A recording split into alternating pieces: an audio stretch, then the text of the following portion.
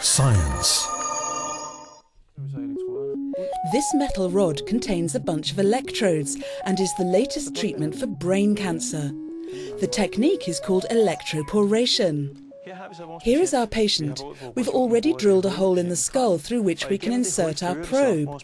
When the probe is placed next to the tumour, we can move our electrodes around it so that it's encased. Then we can imprint the stress field, which will create cracks in each separate tumour cell. The chemotherapy which the patient has already received will then penetrate the cells more effectively. In preclinical trials on treating brain cancer with these sophisticated electrodes, the results have been impressive. The next step will be clinical testing.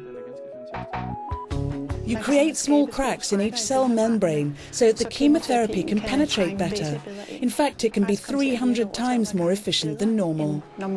This could mean better brain cancer survival rates. The technique is already being used successfully on skin cancer. This is the tumour before treatment. Here is the tumour right after treatment. You see the needle marks, and the tumour is now dead tissue.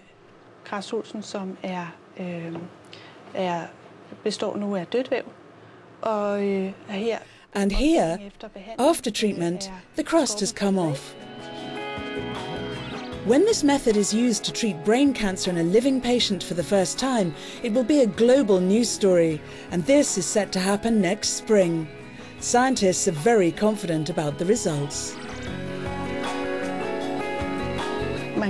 You can remove about 3/4 of the treated tumours with a one-time treatment.